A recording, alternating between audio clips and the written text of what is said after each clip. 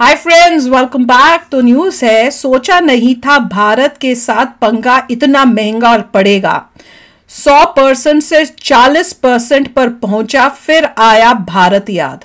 चलो देखें भैया किसकी बात कर रहे हैं, क्या चीज 100 से 40% हुई है। वीडियो शुरू करते हैं। वीडियो शुरू करने से पहले अगर आप चैनल पर नए हो और आपने अभी तक सब्सक्राइब नहीं किया तो जल्दी से पहले सब्सक्राइब के बटन और बेल आइकन को क्लिक कर लो ताकि आपको हमारे सारे न्यू वीडियोस के नोटिफिकेशन मिल जाए जैसे हम अपलोड करें। अगर आपको वीडियो पसंद आता है प्लीज लाइक एंड शेयर। चलिए शुरू करते हैं। दोस्तों, वर्ल्ड अफेयर से जुड़ी इस समय की दो काफी बड़ी खबरों के बारे में इस वीडियो में हम बात करने वाले हैं, जिसमें हमारी पहली खबर कनाडा को लेकर है, जिसको भारत की तरफ से एक काफी बड़ा झटका दिया गया है, जिससे अब शायद ही कभी कनाडा उभर पाएगा।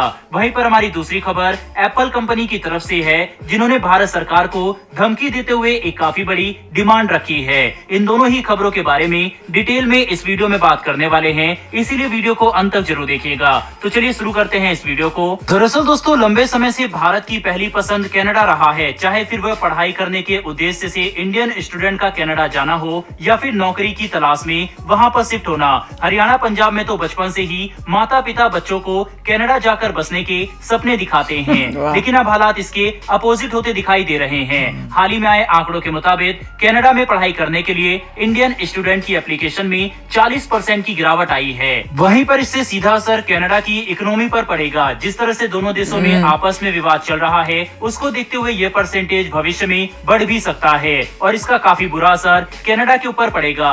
जैसा कि हम सब जानते हैं कि बीते कुछ समय से कनाडा और भारत के संबंध कुछ खास नहीं चल रहे। खालिस्तानी आतंकी निज्जर की हत्या के बाद से ही दोनों देशों के बीच तनातनी का सिलसिला जारी है। पहले ही कनाडा आर्थिक मंदी के दौर से गुजर रहा है और अब कनाडा को एक और बड़ा झटका लगा है। दरअसल भारतीय छात्रों ने कनाडा को मुंहतोड़ जवाब दिया है। भारतीय छात्र अब कनाडा जाकर पढ़ाई करने से बच रहे हैं। आंकड़ों के लिहाज से दूसरे देश के स्टूडेंट्स कनाडा की इकोनॉमी में $22 बिलियन से ज्यादा का कंट्रीब्यूशन करते हैं, जिसमें से सिर्फ भारतीय स्टूडेंट का कंट्रीब्यूशन करीब $10 बिलियन से अधिक था। दोस्तों, अब आप इसी से अंदाजा लगा सकते हैं कि भारतीय स्टूडेंट का कनाडा की अर्थव्यवस्था में बहुत बड़ा योगदान था। वहीं पर अब आई इसमें गिरावट के पीछे कई बड़े कारण हैं। एक तो कनाडा की डिग्री की कोई खास मान्यता अब नहीं रही है। भारतीय छात्रों की प्रायोरिटी को देखते हुए कनाडा में कई प्राइवेट यूनिवर्सिटी खुल गई थी, जो अनएथिकल तरीके से छात्रों को डिग्री दे रही थी और जिसकी वजह से उनका रोजगार नहीं मिल पा रहा था। वहीं अब कहीं न कहीं इंडियन स्टूडेंट को इस बात का पता चल गया है। दूसरी वजह यह है कि कनाडा में इन्फ्लेशन की वजह से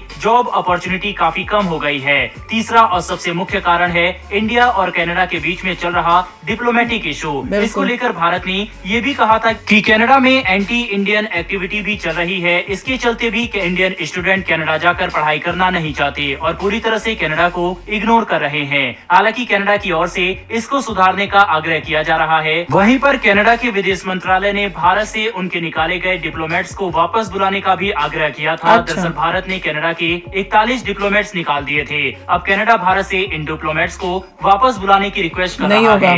कैनेडियन डिप्लोमेट्स निकालने की वजह से कनाडा की वीजा प्रोसेसिंग स्पीड काफी कम हो गई है। दोस्तों, जब भी किसी भारतीय छात्र को कनाडा में पढ़ाई करने के लिए जाना होता था तो उसके लिए 3 साल का वीजा लगता है। नई दिल्ली में मौजूद कनाडा के डिप्लोमेट्स स्टूडेंट का बैकग्राउंड वगैरह चेक करके उसे वीजा देते हैं, लेकिन अब स्टाफ की कमी है, जिसकी वजह से छात्रों को आसानी से वीजा नहीं मिल पा रहा। जाहिर सी बात है, वीजा में इतना समय लगने की वजह से भारतीय स्टूडेंट दूसरे ऑप्शन की तरफ भी रुख करेंगे। वहीं कई यूरोपियन देश भी भारतीय छात्रों का वेलकम कर रहे हैं। भारतीय स्टूडेंट की कनाडा में एप्लीकेशन परसेंटेज गिरने का ये भी बहुत बड़ा कारण है। जब से कनाडा ने भारत पर निज्जर की हत्या का आरोप लगाया था, उसका खामियाजा अब उसको भुगतना पड़ रहा है। इससे कनाडा की इकोनॉमी पर बहुत बुरा असर देखने को मिलेगा।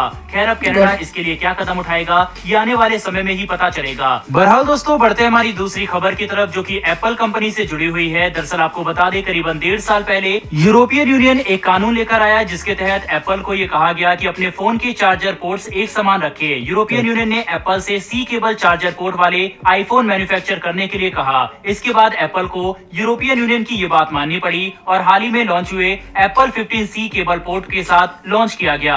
अब ऐसा ही सेम कानून भारत भी लाना चाहता है, जिसके तहत भारत में एप्पल से कहा गया है कि वर्तमान में जो भी 15 सीरीज से पहले के फोन मैन्युफैक्चर हो रहे हैं, उन सभी में सी केबल पोर्ट लाया जाए। इस कानून को लेकर ही एप्पल ने भारत को एक बहुत बड़ी चेतावनी दी है। एप्पल ने भारत से कहा है कि अगर ऐसा हुआ तो वो भारत में अपना प्रोडक्शन रोक देंगे। दरअसल अलग अलग कोड की वजह से भारत को एक्स्ट्रा बायर्स परचेज करने पड़ते हैं, जिसकी वजह से ई वेस्ट भी बढ़ जाता है। इसी के लिए कंज्यूमर का कॉस्ट भी बढ़ता है। इसीलिए इंडिया इस कानून को लाना चाहता है। भारत की ओर से एप्पल को जून 2025 तक की डेडलाइन भी दी गई है, यानी एप्पल के पास सिर्फ 6 महीने का समय है। अब इसको लेकर एप्पल ने भारत से 18 महीने का समय मांगा है, यानी जून 2026 तक एप्पल के पुराने मॉडल लाइटनिंग केबल के साथ ही मैन्युफैक्चर होंगे।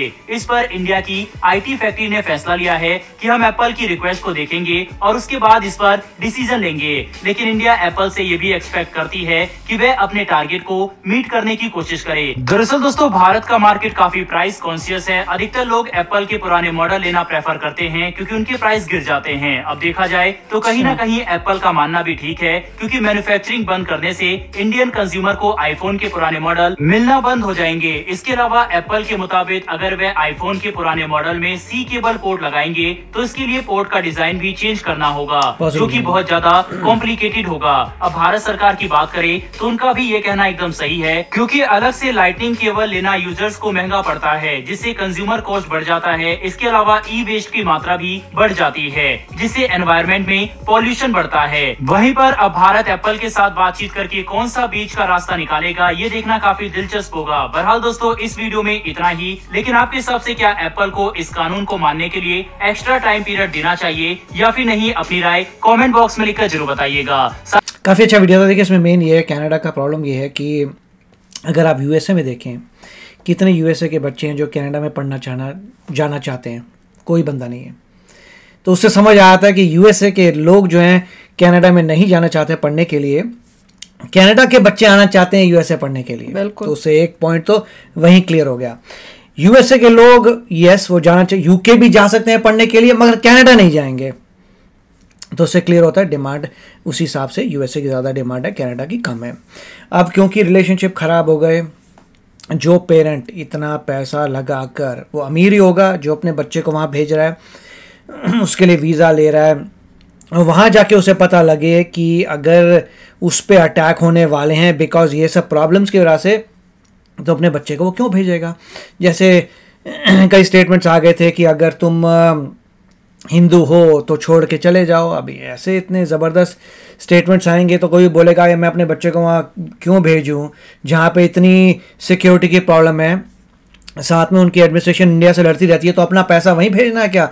उसके बदले लोग ऑस्ट्रेलिया जा सकते हैं, सिंगापुर जा सकते हैं, और कहीं पर भी जा सकते हैं, यूएस जा सकते हैं। मतलब बहुत सारे एवेन्यूज़ हैं। तो वो एक अच्छी बात थी। दूसरा जो एप्पल की बात है, उसमें देखिए मेन पॉइंट ये है कि पुराने फ़ोन को चेंज कोई नहीं करने वाला। जो पुराना फ़ोन है बन चुका है, उसकी मैन्युफैक्चरिंग अगर हो भी रही है तो ऐसा नहीं है कि वो स्पेंड करेंगे टाइम कि पुराने फ़ोन को डिज़ाइन चेंज करें, यूएसबी लेके आएँ। वो तो मुझे नहीं लगता होने वाला है। मैक्सिमम वो ये बोल सकते हैं कि हम पुराने फ़ोन जो हैं बनाने और बेचने बंद कर देंगे, सिर्फ नए वाले बिकेंगे, हम नए खरीद लीजिए जिसमें USB-C है। बीच का रास्ता ये भी आ सकता है, अगर उनको लगे कि हम आपको फ्री केबल दे देते हैं। अगर सारा पंगा केबल का ही है कि हम आपको केबल दे देते हैं, आप केबल लगाइए और उसको आप चार्ज कर सकते हैं किसी भी चार्जर से, सिर्फ लाइटनिंग एक तरफ होगी, एक तरफ USB होगा। तो वो भी एक बीच का रास्ता देखते हैं, वो आता नहीं। वो उनको सस्ता पड़ेगा कि मैन्युफैक्चरिंग रोको, इतना प्रॉफिट कम करो, उसके बदले ये है कि केबल ही फ्री में दे दो। बिल्कुल। तो भैया आप भी शेयर करना अपने थॉट्स। चलते हैं, मिलेंगे नेक्स्ट वीडियो में बहुत ही जल्द। Till then take care and bye bye. तो अगर आप मेरे इस चैनल पे नए हो तो जल्दी से सब्सक्राइब के बटन को हिट करो और बेल आइकन को क्लिक करो, ताकि आपको मेरा जब नया वीडियो मैं लगाऊं आपको उसके बारे में जल्दी से पता चल जाए।